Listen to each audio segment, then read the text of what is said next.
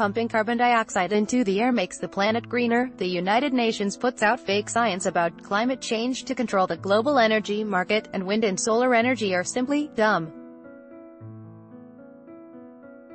These are among the messages that flowed from the America First Energy Conference in New Orleans this week, hosted by some of the country's most vocal climate change doubters, and attended by a handful of Trump administration officials. Sponsored the second annual conference, organized by the conservative think tank the Heartland Institute, pulled together speakers from Junk Science, the Committee for a Constructive Tomorrow, and the Center for Industrial Progress, along with officials from the U.S.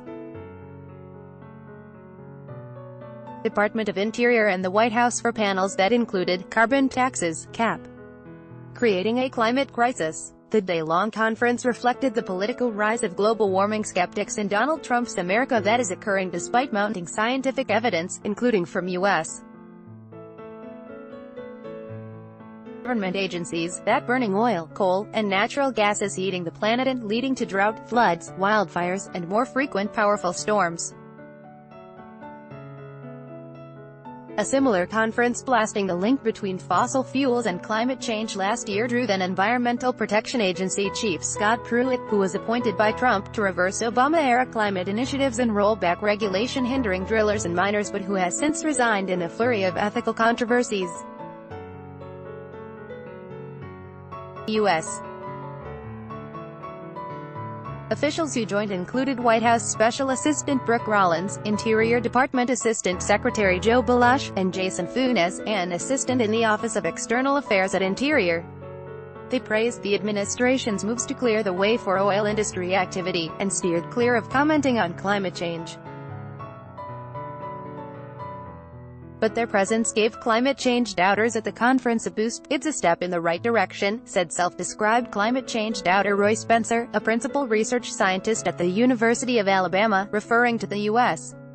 officials in attendance.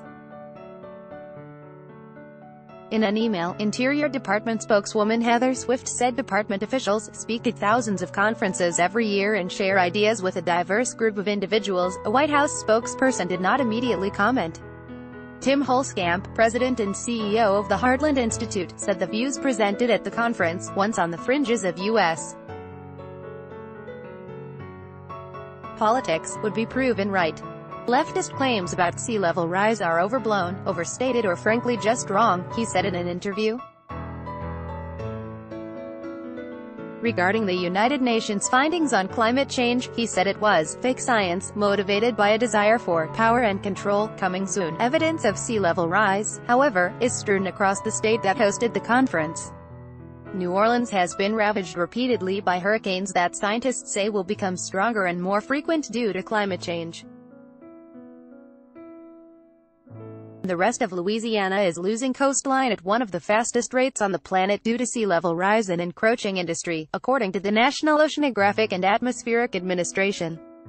"It's a nice world they live in," said Steve Cochran, campaign director of Restore the Mississippi River Delta, an environmental consortium involved in coastal restoration programs, referring to the attendees of the America First Energy Conference. "It's not the world we live in."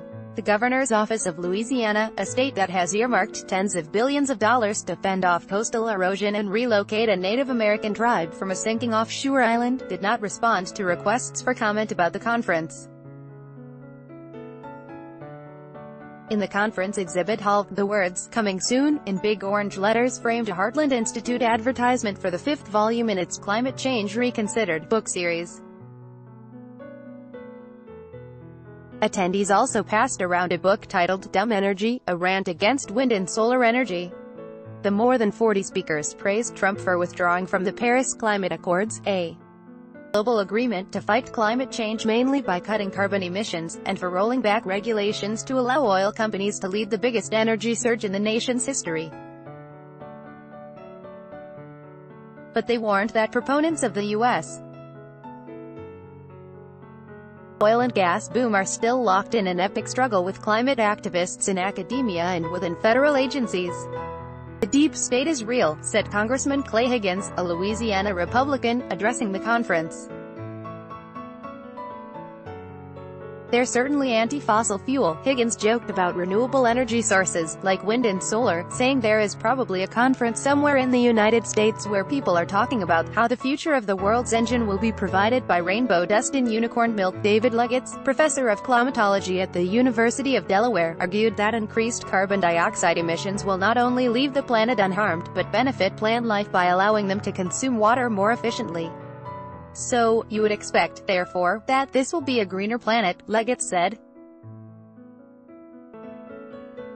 Funes of the Interior Department spoke on a panel called The Future of Coal, Oil, and Natural Gas, alongside Joe Limekehler, vice president of drilling at LLOG Exploration Co., and Fred Palmer, who joined Heartland in 2016 after retiring from coal company Peabody Energy. Oil production under President Trump has increased 2 million barrels per day since the beginning of his administration, Funes said. The U.S. is exporting 4 times as much oil as it exported a decade ago. On the sidelines of the conference, Funes said he only attended the conference to speak about the nation's surging oil production, and he refused to comment about the views of other speakers. Efforts to reach Balash and Rollins were unsuccessful. But on the dinner keynote address, Balash embraced the most obvious mutual terrain between the conference organizers and the Trump administration, the U.S. deregulation push. Last year, this administration rolled back 22 regulations for everyone that it proposed, Balash said.